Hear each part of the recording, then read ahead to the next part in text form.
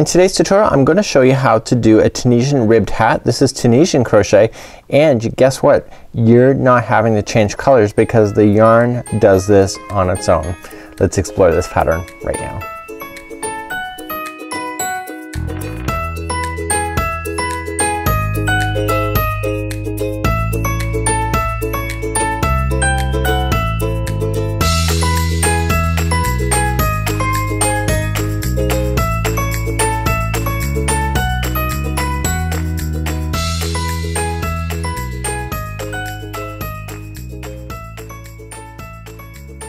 Welcome back to the Crochet Crowd as well as yarnspirations.com. In today's tutorial we're going to learn how to make a Tunisian ribbed hat just like so. This yarn colors that you see is inside this brand new, this is a brand new yarn line called Bernat Super Value Stripes.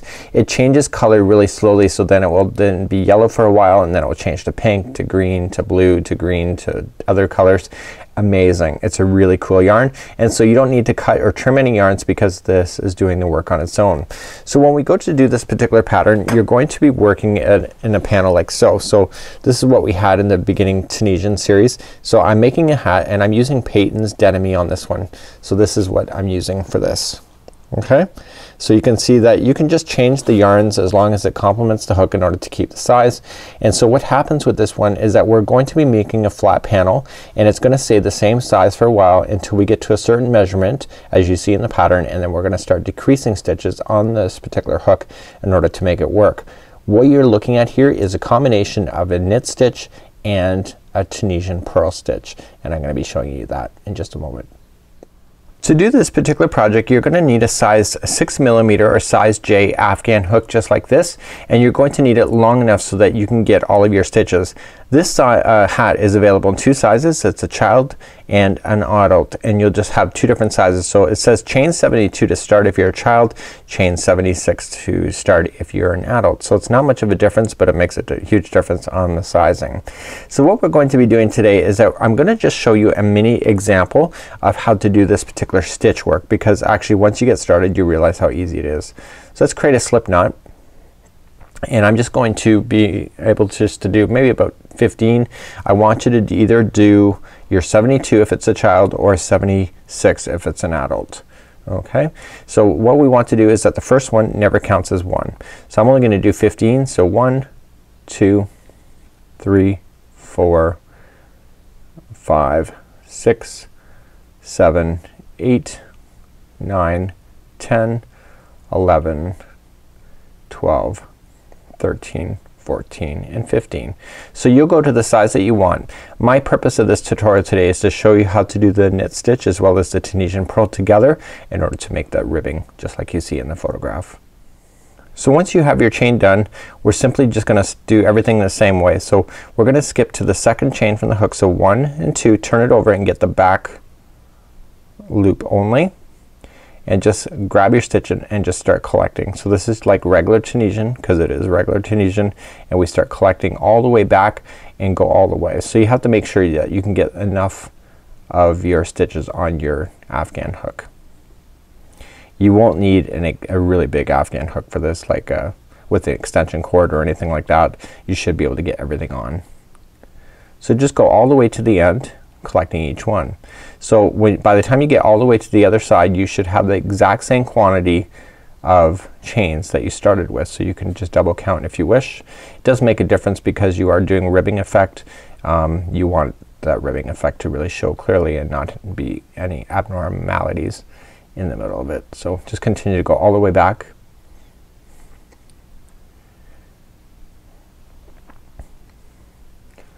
Okay, and I'm done.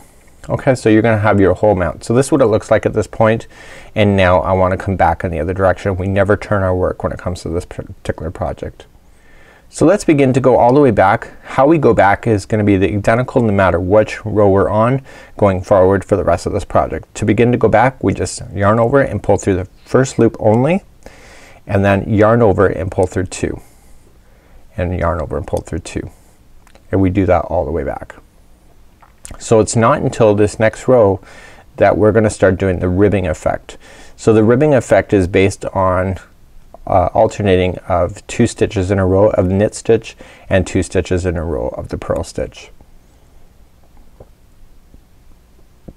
We're all the way back, and now let's begin to start making this pattern. Regardless of the size that you're working on, it's always gonna be starting off the same way. So we're gonna start off and do the knit stitch first. Okay, so the simple stitch is just always in front of the first vertical, and then we grab the yarn and etc. We don't want to do that. So what we want to do is that we want to go into the first vertical but go back through the back side. Okay, and in actual fact we're through 2 loops. So you see how there's 2 strings there coming down right in there. We're going right directly in between them and out through the back of the project, and then grab the yarn and pull up. So go to the next one. So through the back, this is Tunisian. Okay, so now you've done that. So the next 2 are gonna be purls. So what you have to do is that you have to get this yarn from back into the front.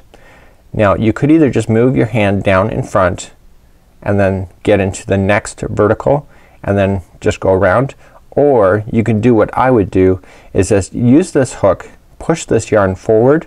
So don't go into the next vertical like this. Push the hook in front of that carrying string and then go in and pin. So, and just pinch.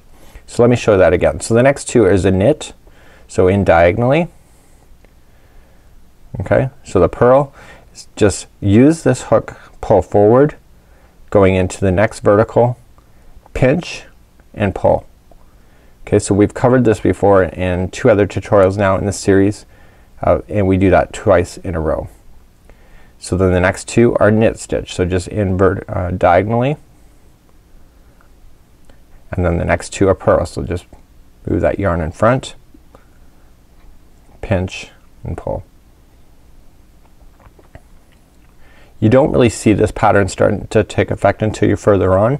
So we're right, we have 1 more to go. So this would be a knit stitch to keep in line, and then the other side we just go into a chain stitch right in the end and pull through.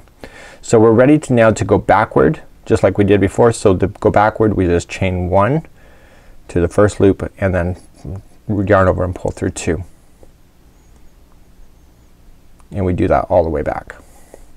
So the ribbing doesn't really show its true colors until you're about an inch into the project, from what I've been able to tell.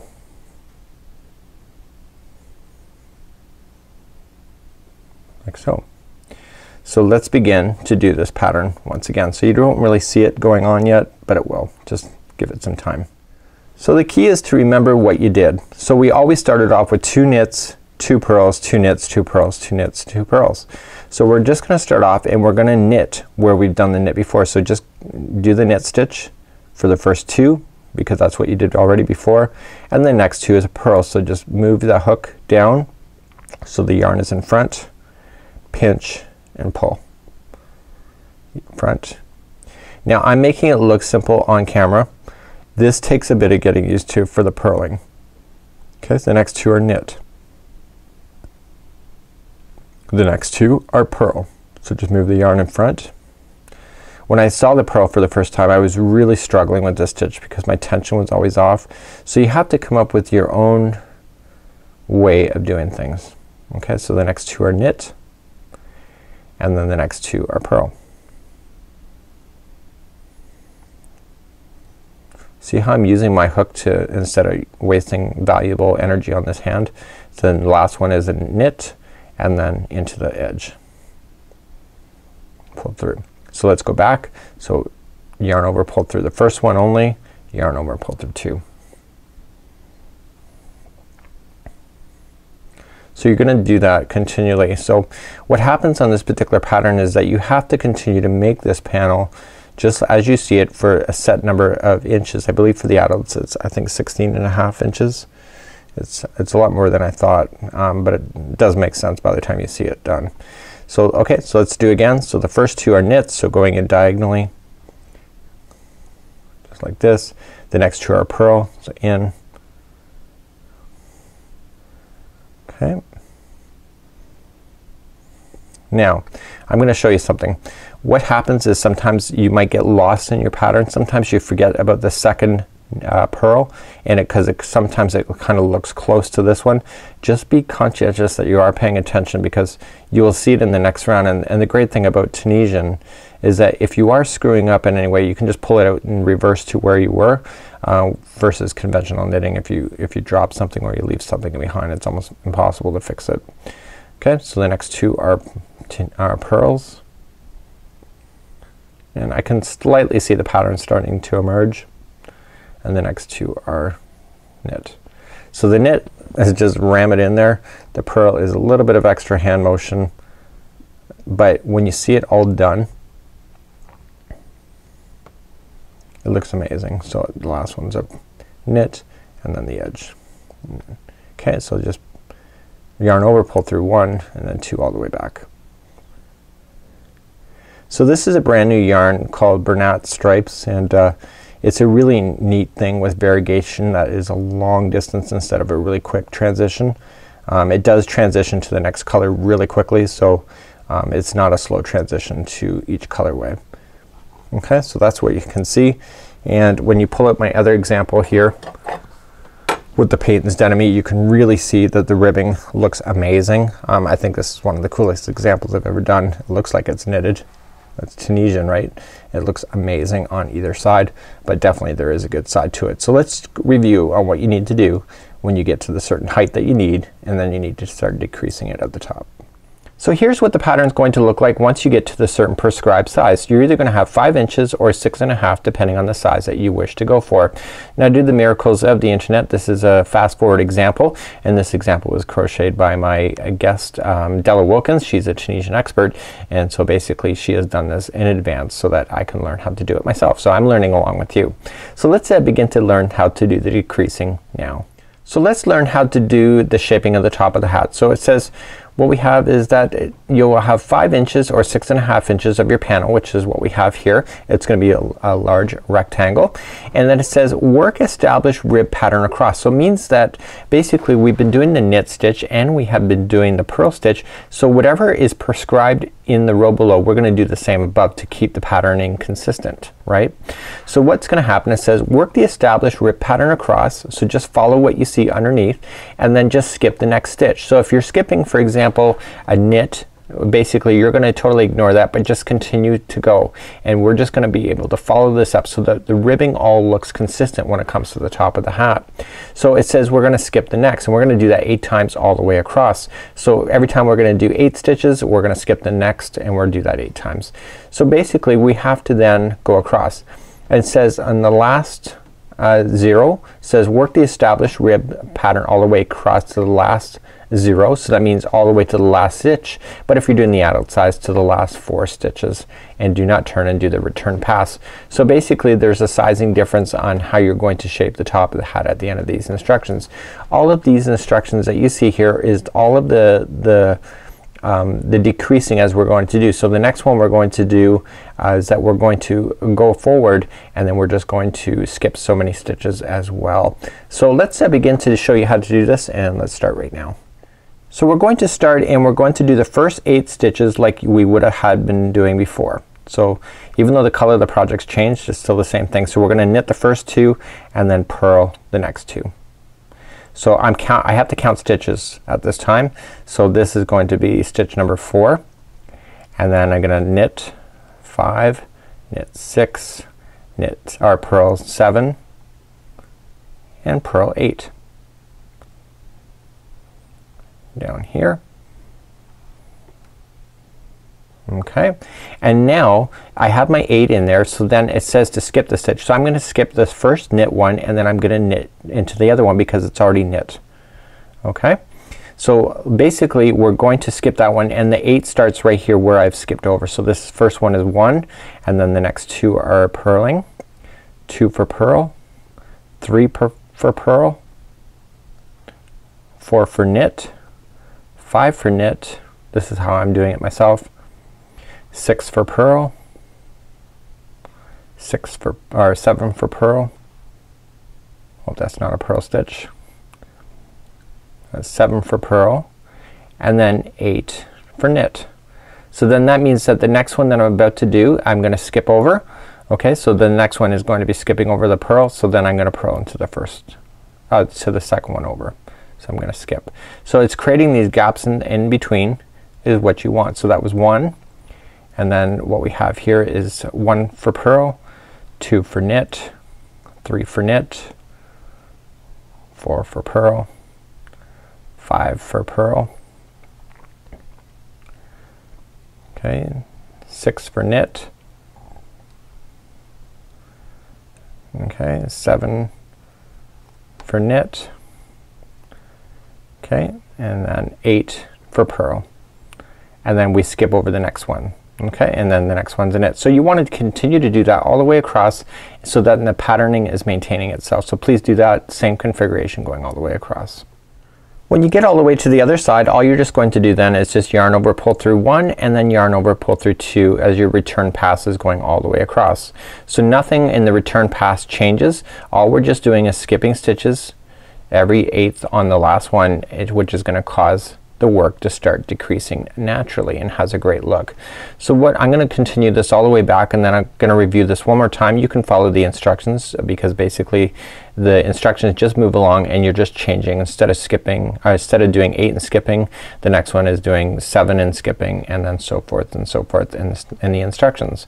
So basically what's gonna happen is that it's going to naturally have all these ribs kind of meet up at the top of the hat as you go.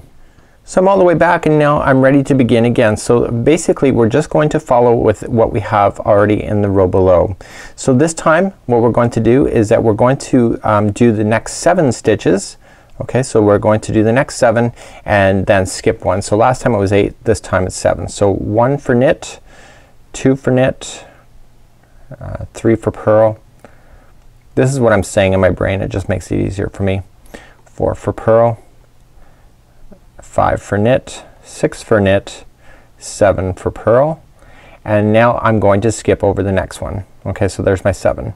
So then basically you can see that there's not an extra knit, there's only one here, and so we're not worrying about what's not there, we're only looking what is there. So the next one is a knit for 1. Okay, so what we have is a knit for 1, purl for 2, purl for 3, knit for 4, knit for 5, purl for 6, purl for 7. So there's my 7. I'm gonna skip the next one, and you happen to see it's another knit one that I'm skipping, so no big deal. And then we're going to then move over to the next one that you see here. So we're just gonna pick up the next one. So you're gonna do that all the way across, and you're just going to be eliminating stitches out but following what's in the row below in order to make it work, and it becomes really quite simple that way. Okay, so just continue to do that. This whole pattern is like that. Just follow the instructions. It'll take you all the way to row number 7. Remember the row the passes coming back are not an additional row. That's the return pass. And then basically what's gonna happen is that you're gonna end up with a nice shape at the top, and then you're just gonna draw a loop through everything and pull everything nice and tight. So basically each time you're gonna do one of these passes, it's gonna get more bowl shape at the top, and then being able to finish off your hat quite nicely. So that's how you would do it. Decrease stitches at the top with maintaining the pattern that is already there in order to look consistent. So here is the official model's hat, and basically you can see how this ribbing kind of kept itself individualized, and then these two ribs kind of ran into each other to make one. So basically what we're doing here is that with your decreased stitches you're maintaining that ribbing patterning as you're going up, and basically then once you're done you're just going to sew the two sides together, pull everything together at the top, and then you have everything nicely done just like so, and that's what the inside looks like, just like there. So here is a sample that's been completed, and it's not yet put together, but this is what it's gonna look like. So we've gone through the whole formation just like you see here, and you can see that it's kind of bowling up towards the top. That's because we've already started decreasing stitches at the top. And here's the long end. We want to draw all the way through, and then we want to pull it tight, and then what we want to do then is on the inside we want to sew the seam together so that you end up with a perfect hat just like so. So you want to choose your colors carefully when you're going to sew everything together. Let's take a look at the inside of this hat. See, the inside looks pretty too. So you can see that the stitch work is all sewn on the inside. And if you want to do a pom-pom, there's instructions for using your fingers in order to make your pom-pom. So you don't need to buy a pom-pom maker in order to make that work. And then basically you can just do it exactly how it's shown. So hopefully this gives you an indication on how to make a rib stitch hat. I'm making my own. I'm really proud of my hat, I have to say. I cannot wait to see this come together, and I think it's gonna be totally amazing at the same time. Until next time, I'm Mikey on behalf of Yarnspirations as well as the crochetcrowd.com. See ya.